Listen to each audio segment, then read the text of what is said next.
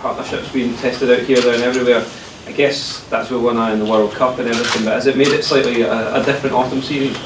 I think having the extra game as well, and obviously Excel's not been involved in that, it has a different feel to it. But I think it's quite clear that they're trying out different combinations. It's just when it is your chance to play, you've got to perform, because as we've seen across the board, there's been good performances, certainly from players in my position. So it's when your chances come, you've got to take it. Does it make it harder to build momentum as a team? When you're looking at partnerships and stuff, as an overall, is it harder to build up momentum when there's a lot of changes between every game?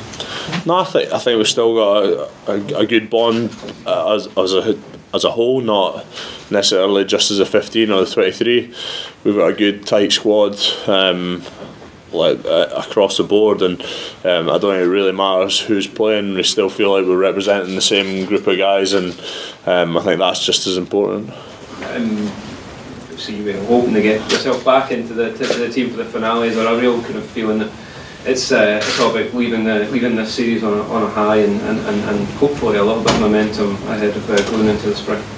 All we're concentrating on this week is Argentina, and making sure that we put a performance out there that we can be proud of, and that can get us the result that we really want to end the series. What have you made of them that was in patches really giving Ireland and France a bit of trouble, haven't they? They're a strong side. The difference from the team that we played in the summer is drastic. They've improved a lot since then, and as you've seen over the last few weeks and in the Rugby Championship, they're a very dangerous side, and we're going to have to be as good as we've played across the whole of the autumn series to make sure that we get the victory. You mentioned there the competition that there is in the second row.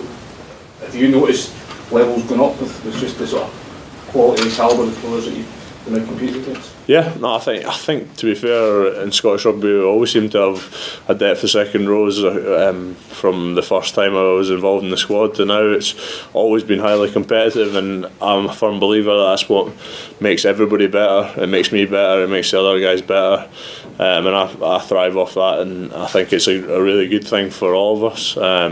It's not a good thing when you're not playing, but you've got to take that in the chin and work harder, and when you do get your chance, there is a pressure on you to perform, because there's other guys there that are desperate for it, and when you're not involved, you've got to try and get that back. Is that going up a level due to the fact you've got the carrot of the World Cup in 12 months that everybody's for me, a marker down already?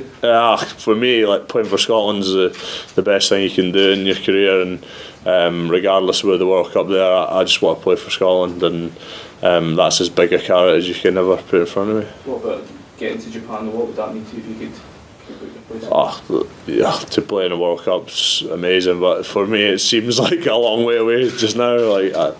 Obviously when it comes round, you'll be fighting tooth and nail to get in that squad, but for now there's a lot of rugby played before then, and I was concentrating week to week.